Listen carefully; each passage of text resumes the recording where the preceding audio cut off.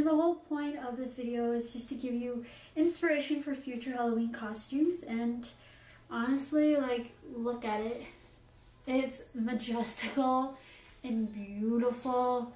Like, I'm so obsessed right now, you have no idea. Like, honestly, I would just make it for the sake of my room, just for decor. And so, I mean, if you're interested, please stay tuned till the end of this video. And let's just get started. So what you will need is a glue gun, some scissors, white paint, a plain headband, a brush or tool you can dot with, and also some beige and brown felt, and some antlers that you can probably find from any place that sells Christmas deer decorations or ornaments. But I think making them out of pipe cleaner and paper mache is the least expensive way to go. And last but not least, some flowers.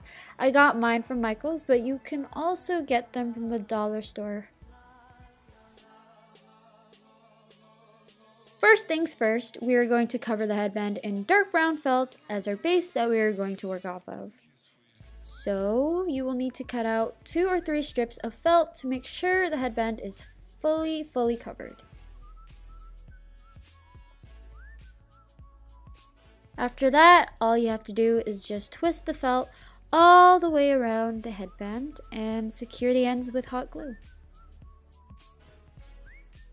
By the way, don't mind the little crusty white paint thingies on my fingernails because I painted my room the day before and it didn't come off, so yeah.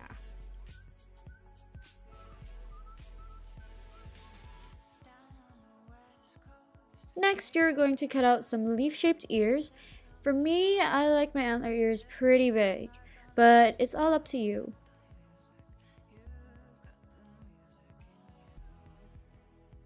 If your ears are way too big, like I noticed now when I was comparing it with the headband, I decided to cut them down a little bit more so they don't look like Dumbo ears.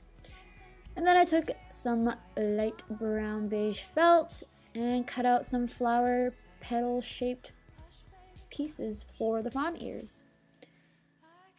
Then all you gotta do is just hot glue the felt leaf pieces together and there you have it.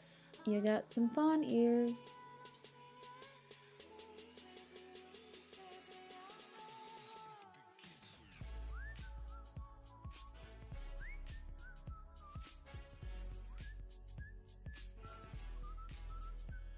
Now, using the white paint and dotting tool, or in this case I'm using the end of the paintbrush, all you need to do is make several little dots on the ears to give the fawn ears a speckled cutesy look, I guess.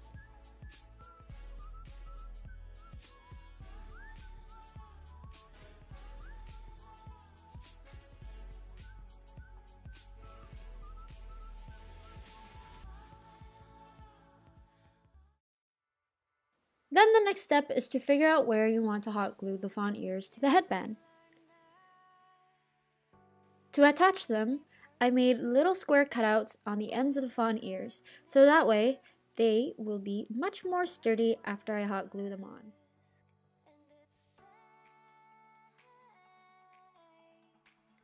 Also, remember to cut off the excess pieces of felt so that way it doesn't stick out. Then I decided how my antlers should be attached. It's up to you, but I preferred mine to have the antlers facing upwards because it looks so much better.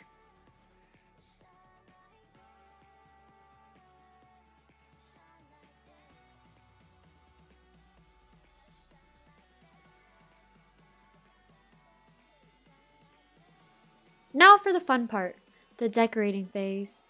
There isn't a specific way you should hot glue your flowers on, because at this point, it's all about your creativity and what you can do with it. So just lay back and let your hands do all the work.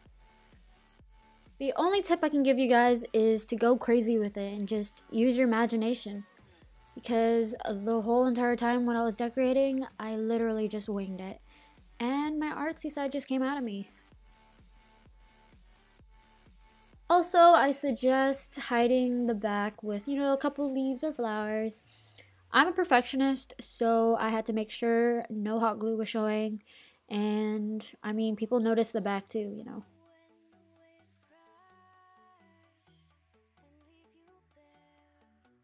Anyways, I really do hope I inspired you guys in some way.